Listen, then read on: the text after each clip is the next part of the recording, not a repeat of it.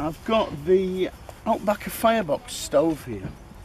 It's something that I've been dying to have a go with for a bit. It's a small portable wood burning stove, ostensibly designed and put together for tents, bell tents especially. Got this one through Bell Tent Boutique, but I think it has other uses.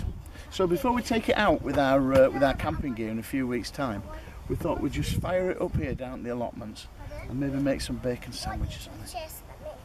So if you're familiar with wood burning stoves, or you've got one in your house, this is much the same as you've got in your house, it's just smaller. You've got a little vent there where you can take the air up and down to make sure that you're getting the kind of draw that you want. You've got a little fastening there that you can keep that closed when you've got it damped down. Or I suppose when you're lighting it, you can let a little bit extra in, just sitting it there like that. It's a pretty robust little bit of kit. Got this thing here, that's pretty good.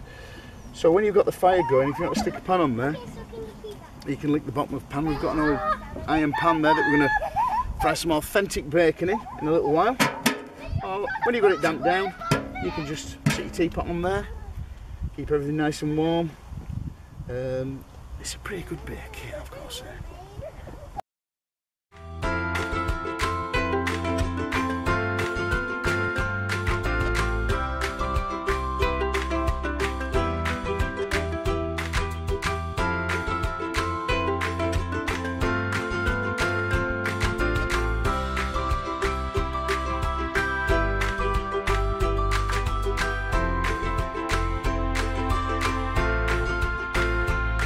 Okay, so we're lighting it off now.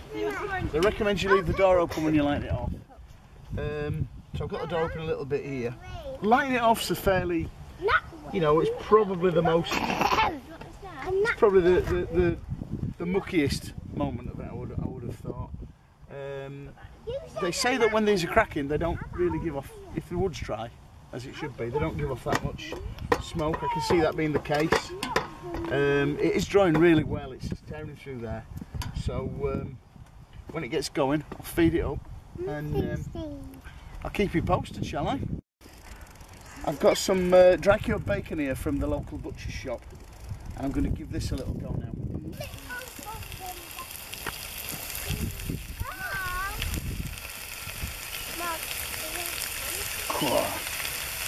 Don't half sound good.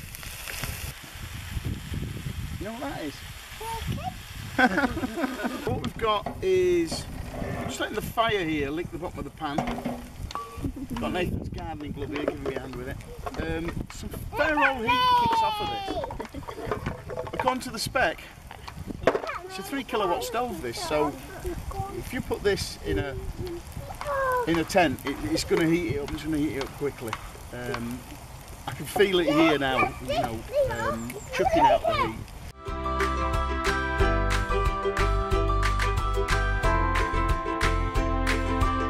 See this? That's a bacon sandwich that I've cooked off the back of the Outbacker stove, that is. That's not enough for coffee.